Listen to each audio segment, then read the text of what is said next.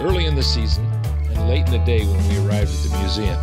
We just happened to drive by it. I decided I wanted to stop. As we were leaving the main building, I got a couple of pictures of this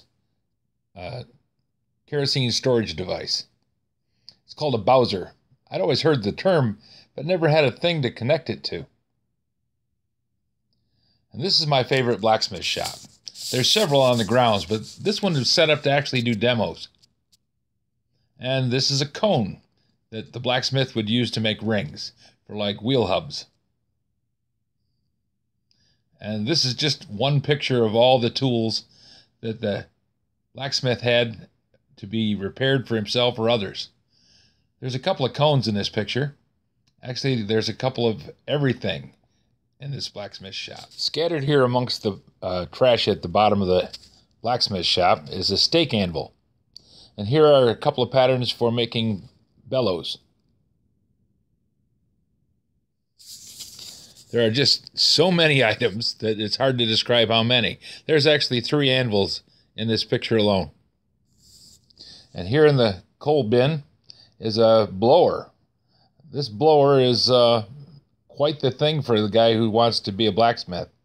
Having that makes your blacksmith shop a lot easier to use. This is harness work, and these are the items that he would have had brought into the shop to be repaired or brought in as scrap because steel was hard to find. They'd recycle steel much more often than what you'd think of today. Every little bit was used over and over and over.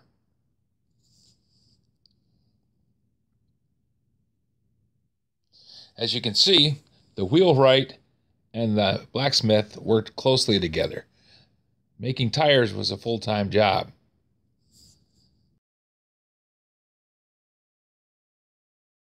This is a grindstone. We've seen these before. I'm working on one now. This is a stake anvil, mostly used as a tinsmith's tool. And this is a big anvil. It's called a bridge anvil. Hobart V. Haggard was a postman and harness maker in the town of Persia, Tennessee. You can read the description here. He was an interesting fellow.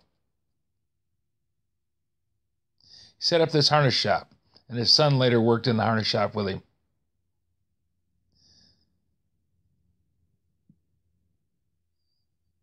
Lots of leatherworking tools. Now we're into the wheelwright shop. This was a really fascinating place. I've always been interested in wheels. Lots of patterns for making different size felloes.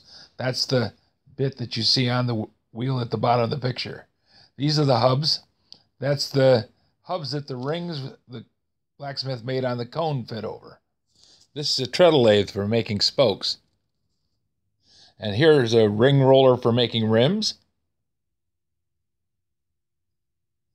And on the wall are adze and felloe patterns and wheel rim patterns, just all kinds of tools.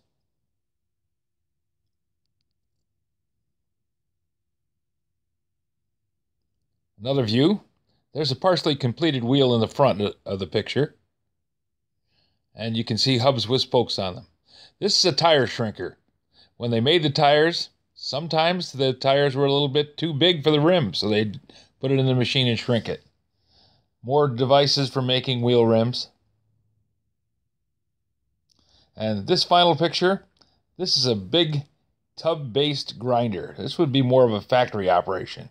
I don't think you'd see many of these as a home wheelwright.